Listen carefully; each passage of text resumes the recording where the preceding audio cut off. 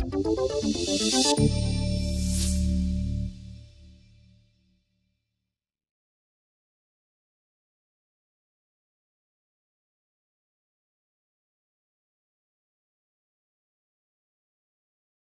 for coming to my session today.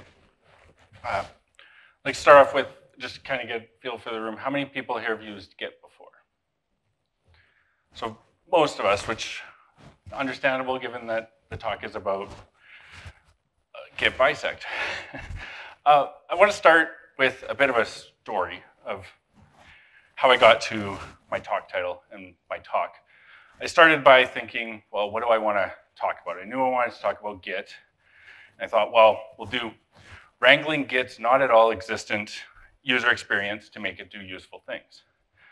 Because if we've used Git, we kind of know that it doesn't have a user experience that's very good. It's complicated. You have to know exactly what incantation to give. But this is a great talk title.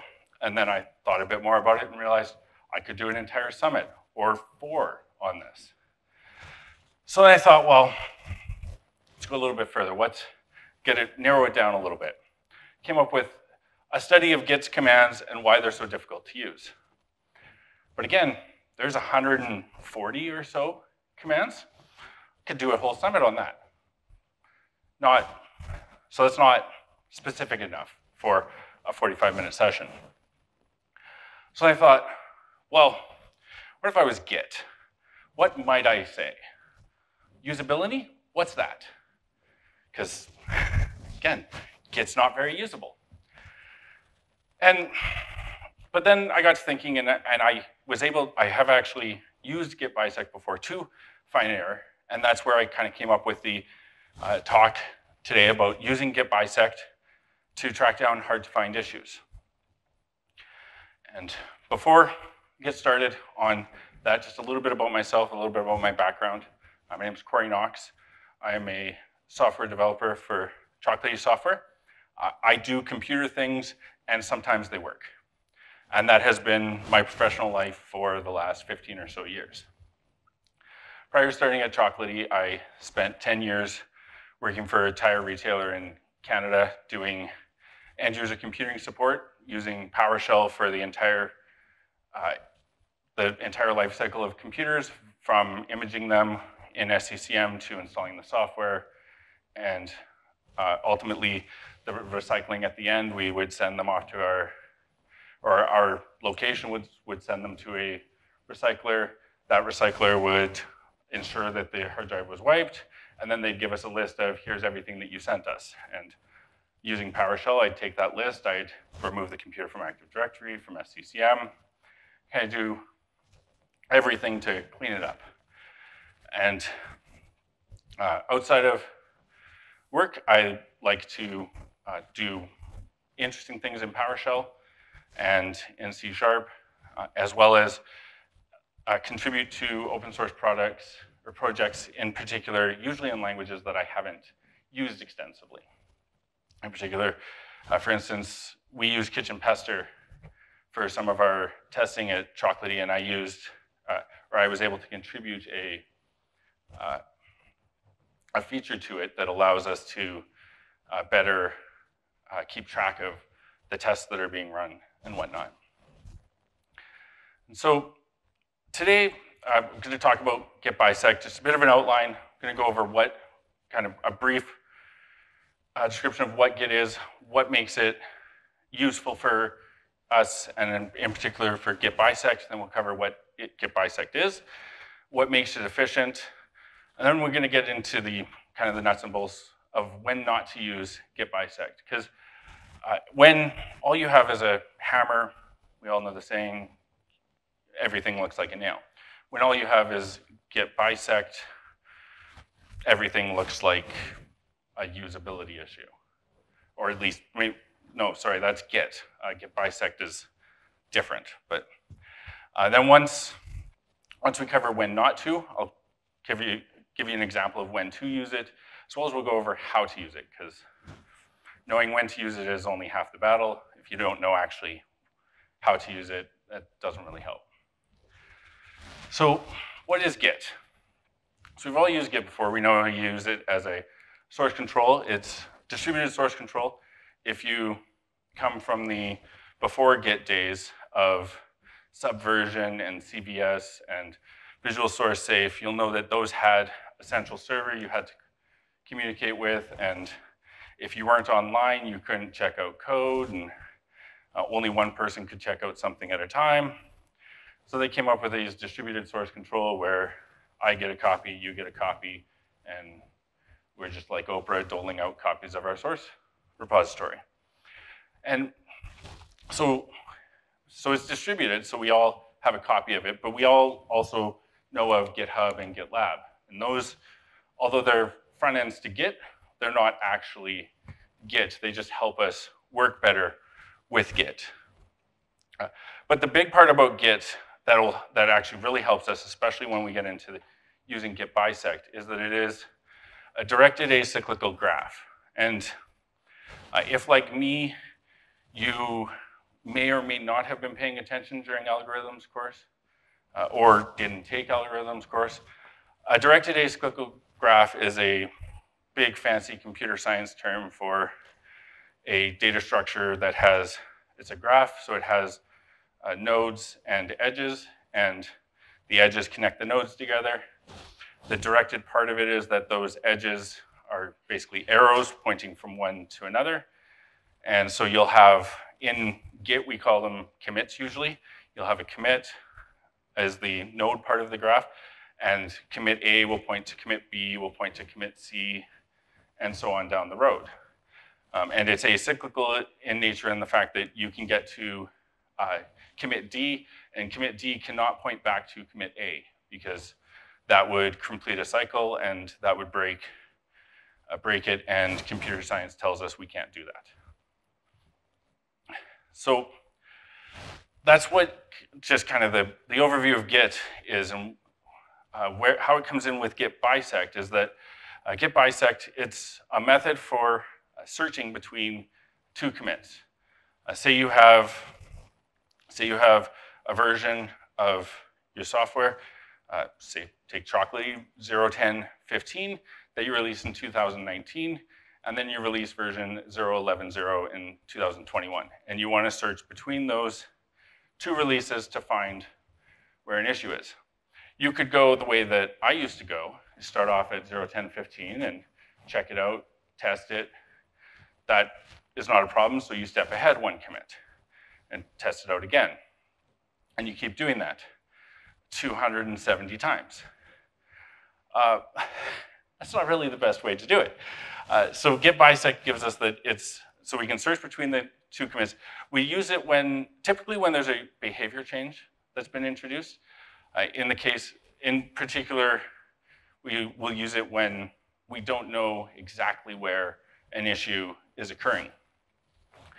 And it's effectively a binary search, which, harkening back to algorithms course, the binary search is a method of searching between two points on in a sorted data structure list of types that you basically go to the middle and you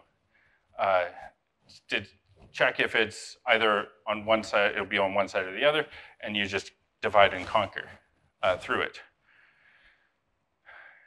And I wasn't supposed to show that one yet. So I mentioned it's used for searching between two commits, and in particular for finding behavior changes when they're introduced. And now,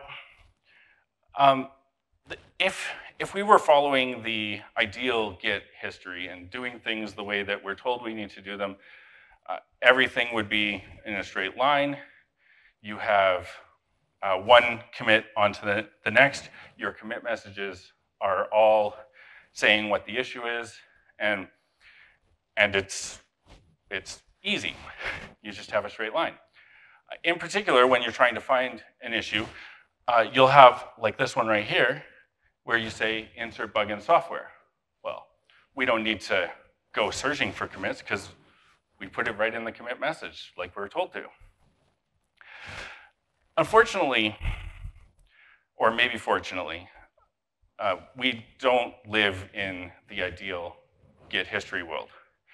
We all live in the real world, where we have real-world repositories that look like this, where if you're from my generation, or actually I don't know, I used to play a game called Guitar Hero, and it looked an awful lot like this. Except that they weren't Git commits, they were notes that you were supposed to play, and you could pretend that you were amazing at playing guitar, even though you could kick it and it would sound better than you playing it. And these are, as I said, these are real world repositories. On the left, I actually can't remember exactly which one I pulled this from. I think it might have been, the more I think about it, I can't even remember. But the second one here, this one is taken from the Test Kitchen repository that we use for testing Chocolatey. And what you'll notice is that there's these little branches that come out, and my head is on a lot of them because I do a lot of writing of those tests. But we branch off in various directions, and then the one on the right is from Chocolatey, Choco, and similar. We have a lot of branches. In particular, in that one, we have 4 or 5 or 6 active branches, which makes it particularly fun when you're trying to track down a bug. Or like this one that's more in the middle. This one, although it's taken from a real repository, it's not actually real code. It was just me writing stuff to try and make a graph that looks really, really hard to follow, because it talks about tracking down things, especially when it's hard to follow. But these are like the way that we'll see them. We branch out, we do a few things, then maybe something comes up and we need to go back to the original branch and branch off again, or branch off in the middle of a branch. And so tracking from, like on this one, from the bottom one up to here, it's hard to tell, well, do I go up here first or do I actually go to this one? And Git helps us with that, in that we don't have to worry about what it all looks like there, because we'll just give it commands and it will step through it for us. But ultimately what makes Git bisect efficient is that, as I said earlier, it uses a binary search. That means it splits the search space in half. So in the case of Chocolatey 0.10.15 to Chocolatey 0.11.0, you have 270 commits. You split it in the middle, you get to commit 135, and then you determine whether your behavior exists or not. If it exists, you discard everything else from the side where it exists, and then you eliminate that half of the search space, and you repeat the process. Now from 135, you go down to 62. And then from 62, you would go to 31, and the math says eventually you get to 0. Don't ask me to do such simple math in front of everyone. So that's like, the binary search makes it really efficient, and you don't have to worry about the branching and the ordering of the commits that we saw. Like, it does it for you. In particular, if you weren't using Git bisect and trying to do that manually, you then very quickly run into the, well, this branched off, do I go up that branch or do I go to the next commit that happens to be in the middle of the branch somewhere? So, as I said, we want to cover when not to use it. And I'll give you actually an example of when you might not want to use it. Is first, you can't reliably reproduce the issue, but that's just troubleshooting 101. I don't know about you, but I've gotten tickets before that said, this issue happens, and then when I contact them, they can't reproduce the issue. And therefore, we can't fix the issue. If you know exactly what line of code is causing the issue, then you probably don't need to use Git bisect, which is kind of ironic being at PowerShell Summit and talking about this, because I don't know about you, but recently when I've run code that had errors, PowerShell was very helpful. And as the PowerShell team was telling us during the State of the Shell, that with the enhanced error views and just what they're adding for the error views, it tells you exactly where the issue is. It says in file X on line Y, which makes it really easy to find where your issue is. Now, that being said, that's if you're looking for an actual error. Or the other place where it would be in, actually, sorry, I'm getting ahead of myself there. So the other as well, if you know exactly when the behavior was introduced. Recently with Chocolatey, we introduced hooks, and these allow you to run various scripts before a package installs or after it installs, or in various scenarios, and they're separate from the packages themselves. And so we introduced that hooks behavior, and then we had a report of a scenario where someone somehow got on Windows 10 and got PowerShell 2 enabled, and Chocolatey was calling into PowerShell 2. And this comes into the whole not reliably reproduce the issue, because we weren't able to get Windows 10 to ever behave like that, but they did. But in particular, one of the things about Chocolatey is at the moment we support PowerShell 2. And so that would identified an issue for us for the scenarios where someone is in a case where they have PowerShell 2. And we knew it was with the hooks, and I was able to know exactly when the behavior was introduced. And in particular, we only had a few commits. And as I said, we're reasonably sure when it was introduced. We had the version before we introduced hooks, and then the version where we introduced hooks. And in particular, for hooks themselves, there was only 3 or 4 commits. So we really didn't need to bisect them and try and track down the issue. And so, but now that we know when not to use it, we want to talk about when to use it, because otherwise, why else would we be able to talk about when to use it? And when you can reliably reproduce the issue, but again, that's troubleshooting 101. If you can reliably reproduce the issue, then you can start looking at ways or figuring out how to fix it and where you might have introduced it.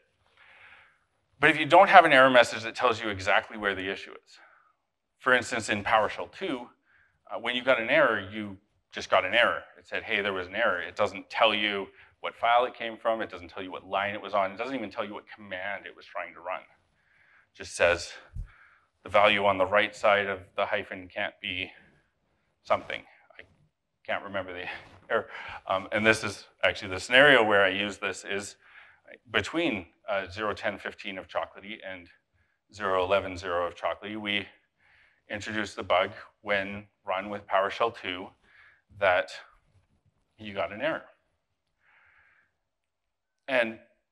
But we didn't know when the behavior was introduced. Like, we knew it was somewhere in that 2-year period. And in particular, we had a lot of changes to look through. I said there was 270 commits to look through. Not really that great to try and track down. So we've covered when not to use it, when to use it, but not yet how to use it. And I'm going to cover kind of those 2 ways to use it. You can use it manually, which is probably the best place to start. And then you can also use it automatically, and it will just kind of do everything for you, which is amazing, but also terrifying, in particular because it's Git. So to use it manually, you start off by issuing the git bisect start command. And then it will ask you for the good commit and the bad commit. And you'll say git commit, or git bisect good commit ish, which I see it all the time in the git documentation, and I take it to mean a commit or something that points to a commit. Could be a branch, could be a tag, just eventually something that gets to the commit itself. And then you'll give it the bad commit, and now that it's at the, now it'll take you to the first commit between them, in which case you'll perform whatever action you need to perform to determine if your behavior exists at that commit, and then you'll tell it if the behavior does not exist, you'll say get bisect good, and if it does exist, you'll say get bisect bad, and you just keep repeating that until finally Git will spit out at the end, say, okay, this is the commit that introduced the behavior that you're trying to isolate, and it'll give you the commit and the commit message, and then from there, because you're in the repository, you can run any sort of Git commands you want or any other things on your repository to try and isolate it. In particular, you can do a Git show, which will show you the actual changes, as well as the files, and tell you exactly which parts of it changed. And then once you're done, you'll say git bisect reset, and that will just take you right back to wherever you started from. Usually you would start from, like you'll probably be on the head of whatever your default branch is. And then you run through all the commands, and instead of being, in the case of what we'll look at today, instead of being 1,000 commits behind, it'll just bring you back up to date. But we're PowerShell users. We like to automate things. And so we'll cover off how to do it automatically. The first step, as we know to all automation, is that you need to know how to do something manually before you can automate it. And we'll start off the same way by issuing the git bisect start, good and bad commands. And this, again, is just setting us up to the point where Git knows exactly what we're looking to search between. And then now where's where the command changes. We say git bisect run, and we give it a command, either the name of a script or an executable or something that will run, and it will determine if the behavior exists for us. And then if it does exist, it will report back to Git whether it exists or not, and Git will just keep running that until it gets to the end, and now we're at the commit that introduced the behavior. Much quicker, way easier than doing it manually. But there are a few caveats. Actually, sorry, we also have to git reset again to get back to the beginning. But that's quick and easy, but the caveats are that we need to know when to use it automatically. In particular, we need to be able to detect the behavior screen or behavior change with a script or an executable, because otherwise it doesn't work.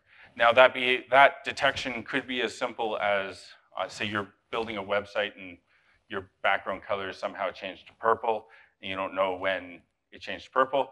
You can have it do everything to spin up whatever environment you need and launch your browser and then just say, okay, is it purple? And you can tell your script yes or no, and it can do everything for you that way. It must exit with 1 if the behavior exists, and 0 if it doesn't. If we don't, then git bisect doesn't know, and as I found out when testing and demoing this, if you exit with 1 the entire time, you get to entirely the wrong commit. And then it's also good to use it when reproduction steps are cumbersome. In the case of the chocolatey bug that I was trying to track down, at that time I needed to run it, I needed to build chocolatey, copy that over to a Windows 7 system that had PowerShell 2. Then I had to try and install it to figure out whether the issue was there or not. And then I had to revert my VM because I had changed it, and then keep repeating the process. And if there are lots of potential commits, like with the 270 commits, there's only 7 that you need to step through. So it's not too bad, but like the more you get, the more you're gonna have to run it. And it's really easy to start typing in the wrong git bisect good or git bisect bad. And so that's kind of mostly the end of the slides. I'm gonna go to a demo and actually show you the git bisect in action, both, oh, there we go. Both the git bisect, doing it manually and doing it automatically. It's not quite centered on the projector, but nothing on the outskirts actually really matters. So I'll show you on the left here. I have just Windows PowerShell that comes on Windows 10, 5.1, and on the right I have that same PowerShell just running in PowerShell 2 mode, because as I said, the issue we saw only happens when you're in PowerShell 2. So we start off and run our git bisect start command, and I'm using PoshGit on the to help with my prompt, just because it lets you know exactly what's going on and whatnot. And then so we've started it. We do our git bisect good. We're going to tell it that that's 0, 10, 15, and git bisect bad. Apologies, I'm not used to this keyboard. I have a Ergodox that I'm normally using. So my terminal might get shouty later when I go to hit hyphen and hit caps lock instead. So we've started our git bisect, and now it helpfully tells us how many revisions that it has left to step through, and roughly how many more steps it thinks it'll take. And now we need to test and see if we can reproduce the issue. Helpfully, I've put this into a script, so I can just run this manual.ps1, which will, I should actually, I don't have a home button. So this script really just takes the Chocolatey installer module, and I realize you might not be able to see all of it, but it removes the module, and then it tries to import the module. And because it's on PowerShell 2, like this is the issue I was running into when looking at it, is that all I knew was that we were trying to import this module, and it was failing on PowerShell 2. And so that's what we've done there, and we run git bisect good, because the behavior does not exist. So now we'll run the command again, and we see that, again, we have a good commit. So I can tell it git bisect good, and we'll run it again, and we'll see that we get an error. And this is one of those very helpful errors that I was telling you about that PowerShell 2 had, is you must provide a value expression on the right-hand side of the hyphen operator, which is really helpful because there's a lot of hyphens, and I searched through all of the PowerShell code in the Chocolatey repository, and the only time that the hyphen occurred by itself was, actually, if I think about it, I don't think it did at all, because we don't really do much math in the PowerShell files. So this didn't help us track down the error at all, because there is no instance where we have the hyphen and then a space. And so in this case, instead of git bisect good, we're going to do a git bisect bad. And then we're going to run our command again. And we'll note that it errored again. So we're going to do a git bisect bad.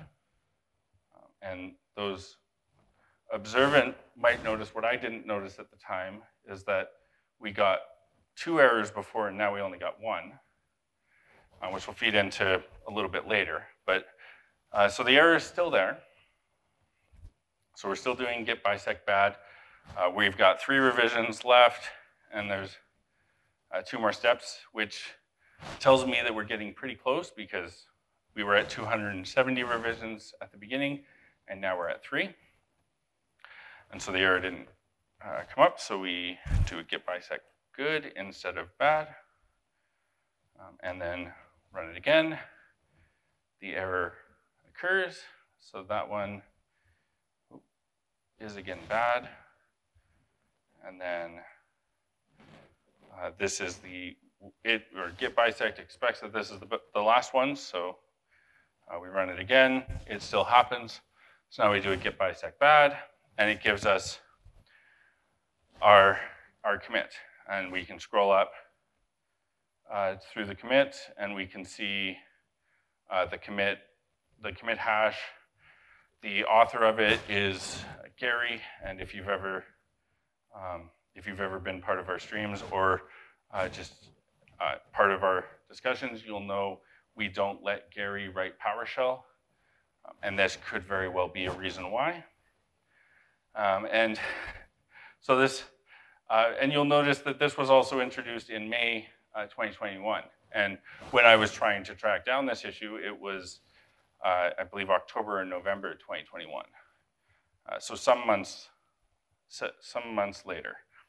But it also, this tells us, as Git normally does, it tells us what file it is, and we can do a git show. We'll show it all again, but then it will give us the diff at the bottom, and we can look through and see what part of it changed, which is helpful. But in this case, the hardest part to figure out is if you're not familiar with PowerShell 2 versus PowerShell 3.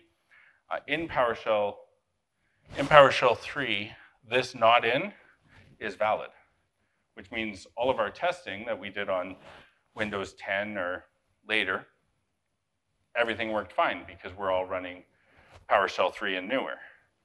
But not in was introduced in PowerShell 3. Dash contains was introduced in PowerShell 2. In particular, dash contains and not contains. So that tells us exactly what the issue is. We can go through and we can fix that file and then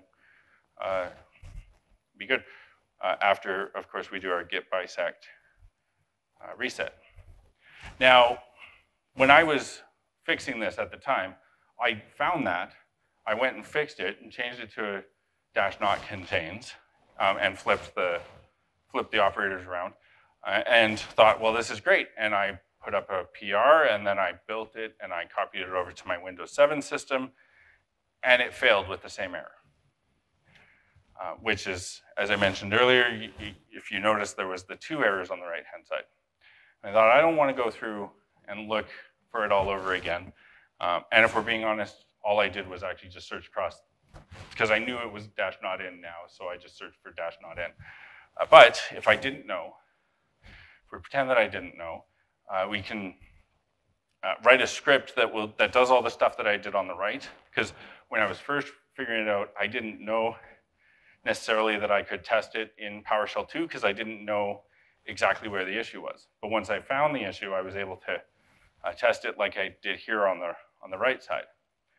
And what I'm going to do is get rid of that PowerShell altogether, or at least minimize it.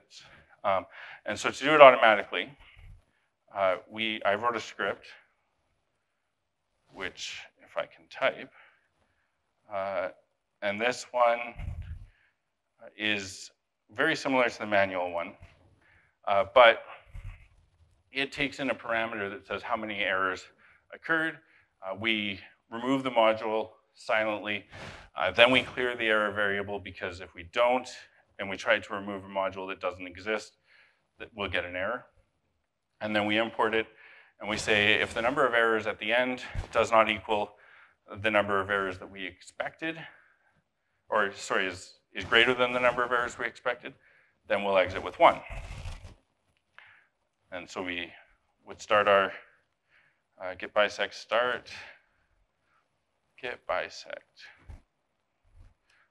good 0, 10, 15, and get bisect 0,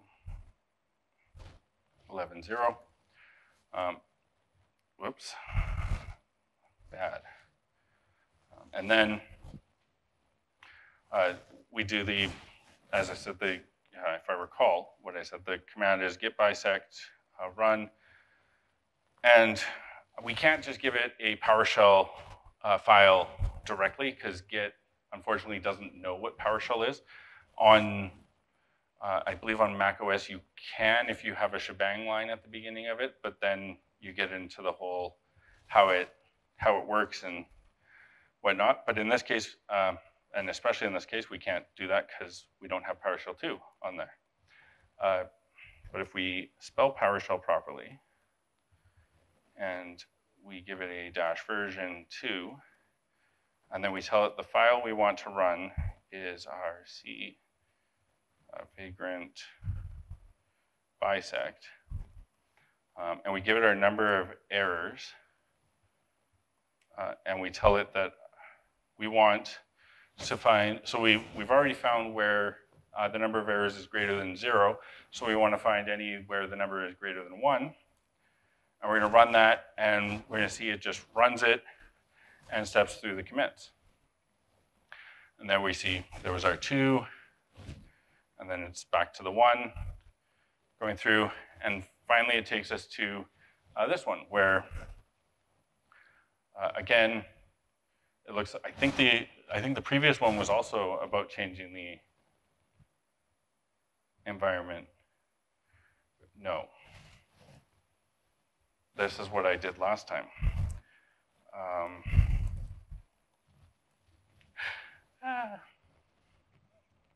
Okay, so we got to start over. But it's automated, so at least that's good. And I said, this is what I did last time when I was testing it. Oh, that wasn't the one. Because if we recall the script that I wrote, it asked for a parameter that is num error, and every time I'm typing it out, I've been typing num errors, plural, so the variable actually is still going in as 0. So now if we run it, we get our 2 errors, then we get no errors, 1, 1, and eventually we come out and we see Gary's name again, which, to be fair to Gary, and I should have been fair a bit earlier to Gary in the first one, was that you wouldn't have known that was an issue, like the not in was an issue, unless you knew that the PowerShell changed between 2 and 3. And in fairness to Gary on this one, he's the author because he rebased, and I see Rob chuckling because he probably saw Stevie's name at the bottom, and this was Stevie's commit.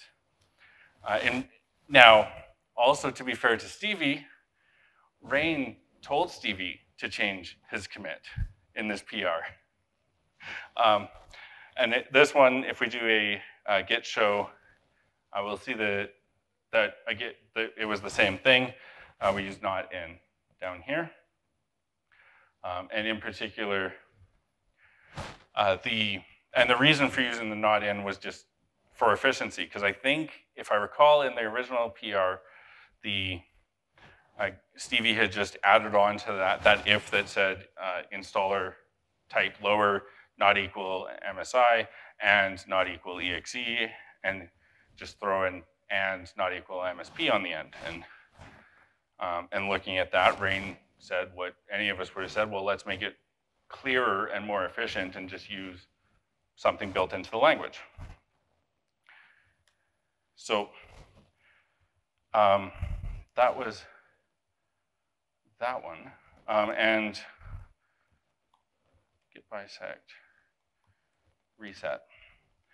And so that's kind of the how to use it, or a demo of how to use it.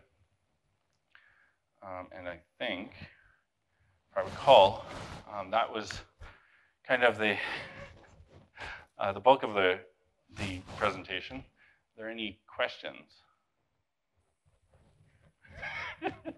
Rob. So the question was when I used the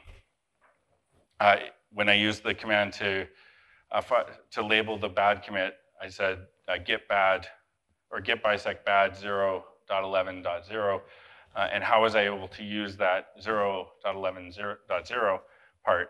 And that gets into the commit-ish part of Git, is that we have a tag on the repository for when we put out a release. So we have a tag that is 0.11.0. And so when I tell Git to use that one, it was able to find that tag that points over to the commit. And that's just kind of how it figured out what I meant. Yes. So if tags were not being used, you could use the full commit hash, or you could use branch names. So if it was on say release a 0.11.0 branch, you could just issue the git bisect bad release 0.11.0, and Git just does its magic and figures out what commit you referred to. The question is, if I ever run into a scenario before where it seemed like a good use case for git bisect, but ultimately it didn't work out. And I don't think so. Like I've encountered scenarios where initially I might have thought that git bisect was a good use case, but not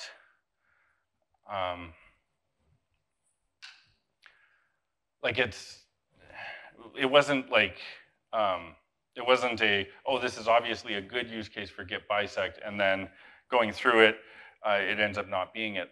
Ultimately, when it at the end of the day, when it comes down to using git bisect, even when it's not a good use case, it's still going to be, I guess, it's not harmful to necessarily use it. And in particular, maybe it's a good thing to use it when it's not a good use case, because then you get experience using it. I know I read articles about using git bisect in, I don't know, 2017, 2018, and it wasn't until 2021 where I actually had a use case for it where I was actually able to use it. Because before I had the use case in front of me, I didn't really know any scenario where I might actually use it.